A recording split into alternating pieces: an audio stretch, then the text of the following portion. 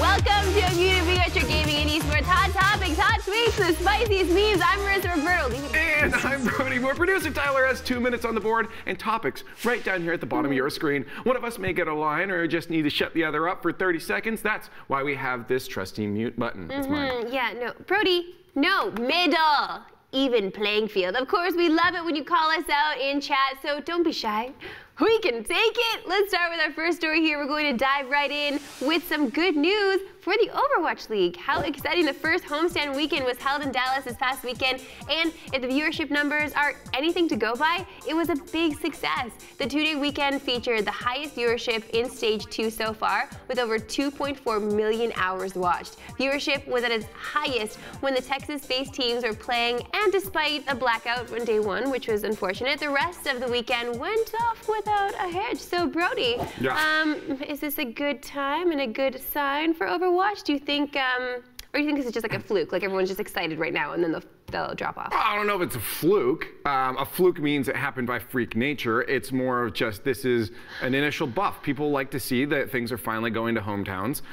It's an exciting time. It's something brand new. But just like everything, I mean, you saw when Overwatch League was first out, viewership numbers were huge, right? But then they've dipped. They've dropped down. Isn't it like down 45% or something this season? Yeah. Just overall numbers. So it's gonna go up. People want to see what the new stages look like, the new stadiums, the home arenas. But once they get used to it, it'll dip down again. It's just a phase. It's just a phase. I don't completely disagree with you. You're right about that, because people get excited about anything new, right? It's also like, you gotta be where it is, like the place to be. It's just like, you know, when the Blue Jays play normally every other year, except for this year, actually, it's just like the place to be in Toronto. You gotta be there. Everybody piles into the Rogers Center and like watches the Blue Jays, even though they don't care about baseball at all. So this could be like, esports, it's exciting. It's coming to our hometown. Let's get in there. Let's see what the action is. What I will say is that is a good way to do it. Again, I've always commended the Overwatch League for doing a lot of cool things with esports that a lot of other people are afraid of because it costs a lot of friggin' money to do this stuff. But I think it's really cool that we're now getting teams playing in their hometowns. It gives people, like you just said, that's in the area something to cheer for. One of the hardest things getting into anything new is to find out who to cheer for. Well, now you know, okay, I'm going to cheer for Dallas because I live near Dallas, you know, or Toronto because I'm in that area, right? Yeah, it's so crazy how it's taken so long. It's taken so long to get this formula down. And yeah, I mean, people that love CSGO like to salt on Overwatch League for getting all the attention, but this was apparently how to do it. You got to put a city attached to a team, and then people can all pile on. So I'm excited to see where this goes for sure. It'll be very interesting to see when it comes to Toronto. Good idea. Yeah. It's just a phase. Anyways, a debate is currently brewing about international servers in video games. In EVE Online, a new movement has caused players on the Chinese server to begin an invasion of the international server that the rest of the world plays on. Most players are taking to this rather well, but in other games like PUBG, international servers have been controversial, with issues such as increased lag, language barriers, and sometimes racism. Some players want different regions to have their own servers. Marissa, give me your hot take, because I got one. Oh, no, I'm very excited. I love your setup there, Brody. I don't know, because like, how do we have a hot take about this and not sound racist? Well, I don't know. You don't have to be racist. No, I'm totally joking. But no, because you want to, because it's like all of our countries need to have their own servers. Like, let's keep on our own servers. I like the idea of countries having their own servers. Isolation, yeah. I like the idea of countries having their own servers because if that's the case, and then when it comes to worldwide play, when it comes to international play, we can actually really see for the first time who is best because we've been playing in our own isolated servers. I think isolated servers are important for many reasons, lag being for sure one of them. Absolutely. And then also at the end, when you compete with everybody, we'll see whose ping was best. I think it depends on the game. It really does. EVE Online has a lot. Obviously, I'm not an EVE expert, so people can call me out if I'm wrong. But you don't have as precise movements you have to do. There's a lot more macro going on rather than, you know, like in an FPS where you need to click on a tiny pixel of a head, right, to get your kill. So on that, it's less important. There's also the issue that a lot of hacks come from China. They actually now made it a federal offense, right, to make hacks. So like that could be an issue if you see those start crossing to other servers. But I just don't get why you don't give people the choice. Like you look at Rocket League, you can pick your servers. You can pick between, you know, US East, US West, Europe, Asia mainland, and all over the world, Middle East, whatever servers you want. You can check them all. You can check none. You get to choose whether you're playing on international servers or in your local servers. Why take away the choice? Rocket League is the best. They're the smartest. They know what they're doing. Everybody copy Rocket League. See, she said it. She's absolutely right. But yeah, no, at the end of the day, I didn't say it. You did it. At the end of the day, give people choice. Let the players choose. Don't force them into it, especially in a game like PUBG. I agree. Absolutely in PUBG, that is not a good idea. I want forced segregation. Forced segregation. As we both know, Fortnite loves to take ideas from other games and media, then turn them into its own thing. Yep. And nothing has been quite as bold as the game's respawn vans. These vans let players resurrect dead allies much in the same way as the respawn beacons in Apex Legends. Some players have argued that the vans were merely inspired by Apex, while others say that Epic stole the idea wholesale from its competitor. Brody, where do you stand on this? I'm sure you've got a hot... Wow, you sound really gung-ho about okay, well, where I stand is that, yes, there are some ideas being stolen because that's what Fortnite does best. They don't come up with their own creative ideas, but of course, it is great to be iterative on things. If there's a good idea, that's a big word for Brody. BT does. Jesus, what did I do to you? For you? That was a big word for you. Okay, thanks. Yeah, you're welcome. Now I gotta go study a dictionary and thesaurus. But no, really, I keep not wanting to say at the end of the day. At the end of the day, Fortnite is always stealing ideas. Like they're always taking ideas, and I do think they're straight up theft. They don't do anything really unique with them. Like they're actually just taking ideas from other games. Now I love, again, when it's iterative on other things. You look at Tomb Raider. That inspired, of course, like the Uncharted series. They learned a lot from that. And then after that, Tomb Raider learned back from Uncharted. And a lot of the newer Tomb Raiders, the reboots, are based off what Uncharted did for the gaming industry. So that's fine because we get great games out of it, but they're different enough. Whereas this it's literally just a respawn spot. Like there's nothing different. Okay, like do something unique with it. If you're making money off of stealing an idea from someone else, okay, so Battle Royale, yes. Because that wasn't their game initially, as we all know. If you're making money off of that and you blew up with that and you're stealing things from other people and you're making money off of that, why wouldn't you just continue to steal things? Like your point, especially yesterday, you always drive home the point that like people are inherently, like some people are just inherently evil. They do evil things, they steal things, they cheat, and nobody really does anything about it and they continue to win. So why not keep playing the game and stop hating on the player? Out of context. I flip that shit, you see that? With no context, it seems fine. But now that we have the context of what Epic has been doing recently with their launcher, with their employee crunch, I really don't see that this is all done in goodwill. They're just taking ideas because someone else did the work for them, and they're going to implement it. No, that's But that's the fair. end of 2 minutes, so let's move on. Speaking of stealing ideas, Epic has once again been sued by a musician. Look at this, for Fortnite dance move. But while other lawsuits have focused on copyright claims over dance moves, saxophonist Leo Pellegrino is taking a different route. He's suing Epic for using his likeness without his permission in the Phone It In emote. The suit argues that the dance moves are integral to Pellegrino's hard-earned fame, and using them in-game constitutes misappropriation of his identity.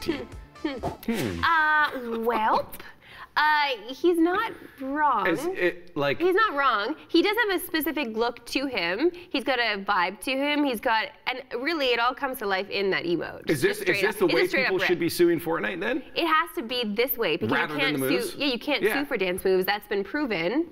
Okay. Yeah. Silver Spoons guy, Fresh Prince of Bel-Air.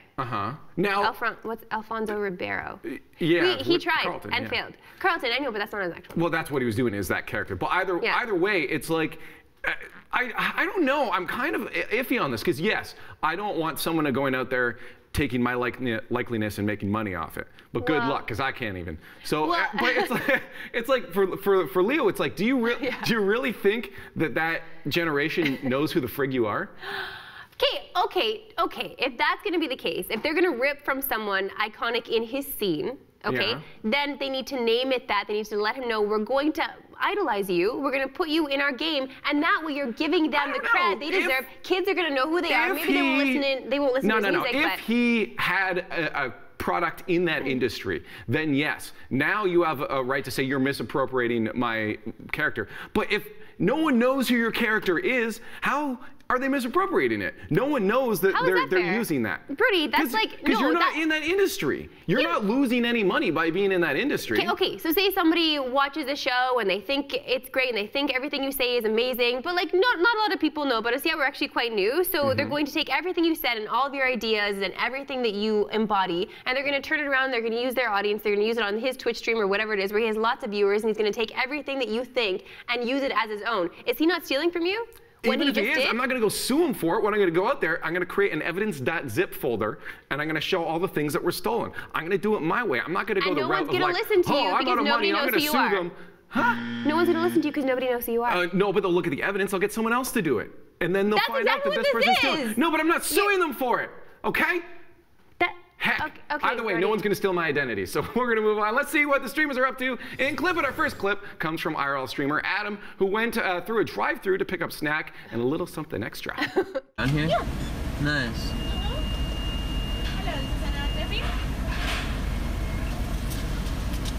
You have beautiful eyes, by the way. I'm sorry. You wanna go for a coffee sometime? I'm married. Sorry. You're married? Sorry, what is that? Nothing wrong with cheating. No, I'm just kidding.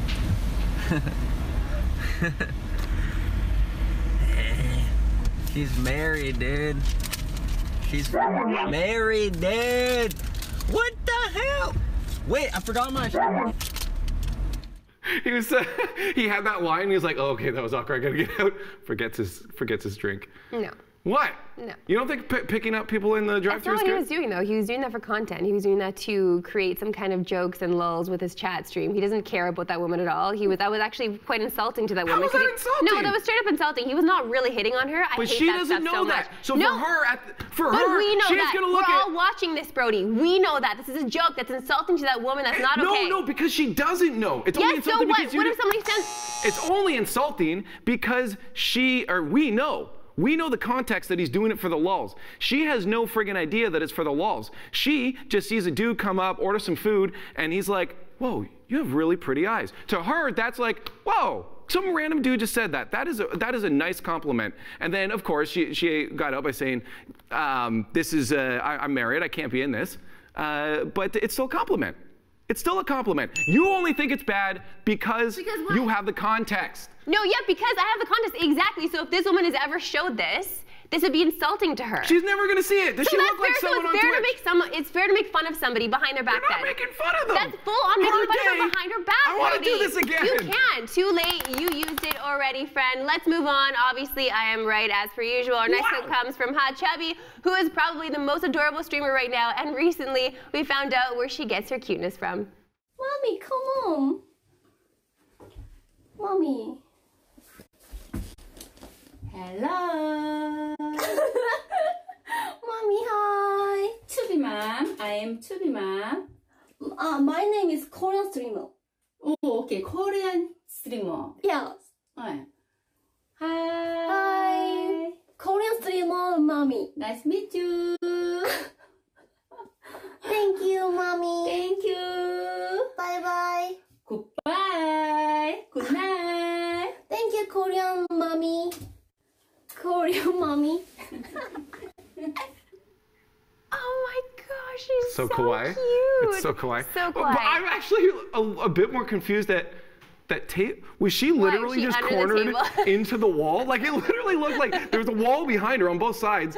And she, did they just? And she was trapped. The actual reality here is that she just keeps her mom trapped in the corner there, like a hostage. She lives on the can't floor, get out. just opens it, come be in my stream for a second. Yeah, I'm actually confused at that table. I need to take another look sometime. Strange, yeah. Okay, it truly is the best time of day where we scroll the Twitters to bring you all the things the pros bless us with on their timeline. We have been talking about this guy all week, and now one of the players, Jack Studdard, tweeted a response to all of the response they've been getting recently with this Fortnite clip.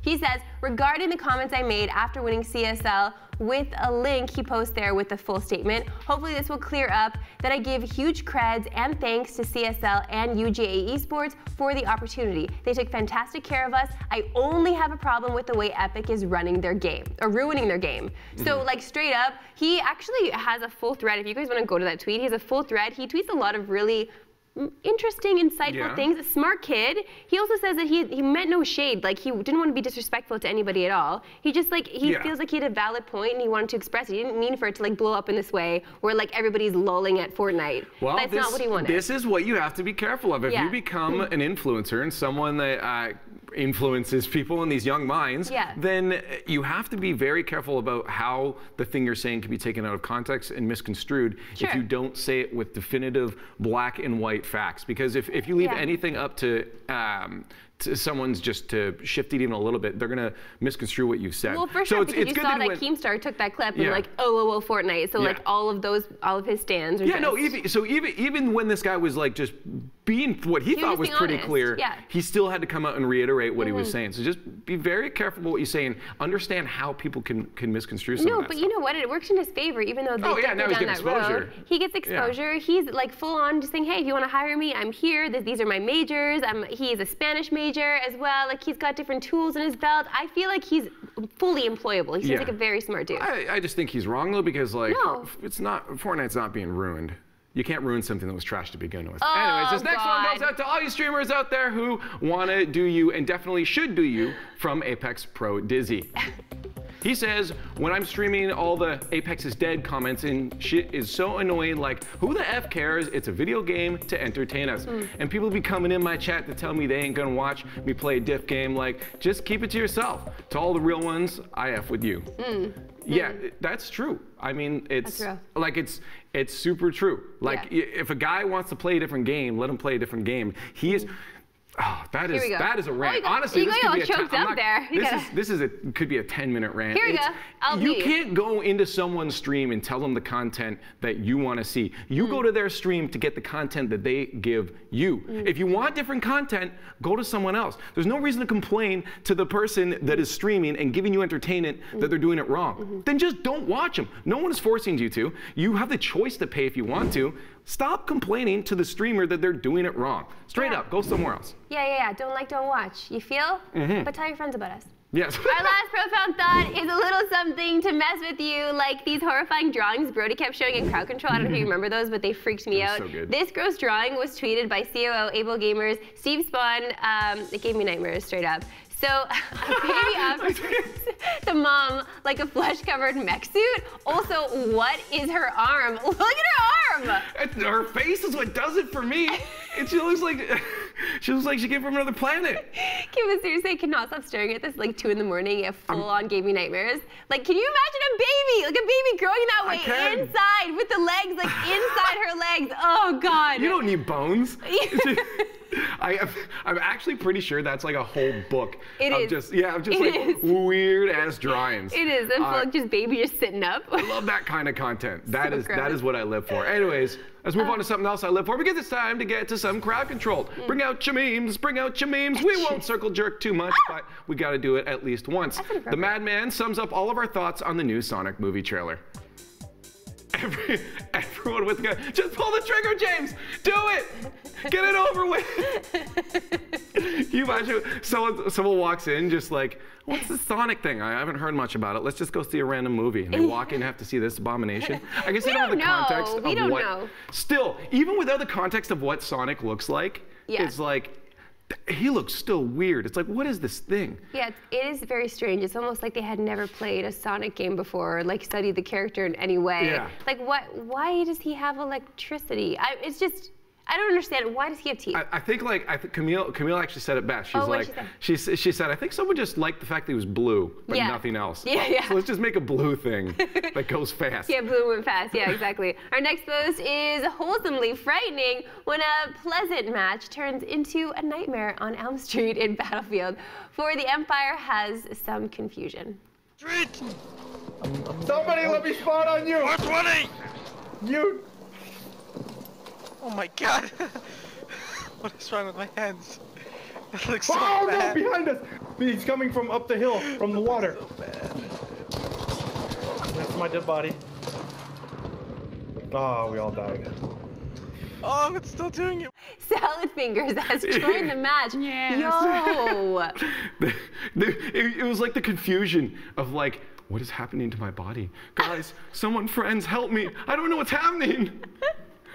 That was good acting. Yeah, that was. That's pretty good from you. Oh, thank you. From me. Thank Yeah. you. All right. I liked it. We're going to move on, though, because that was too creepy. We're going to end the day with some advice. Zephyr4813 reminds you to always watch your back. True.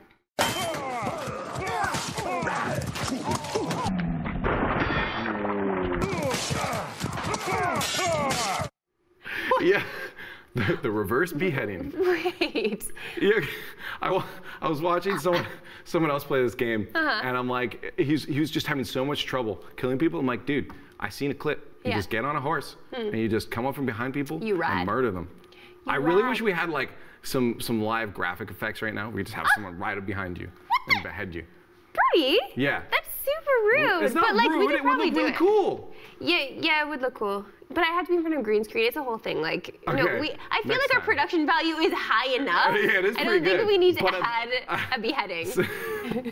I think we're I guess good. that's fair.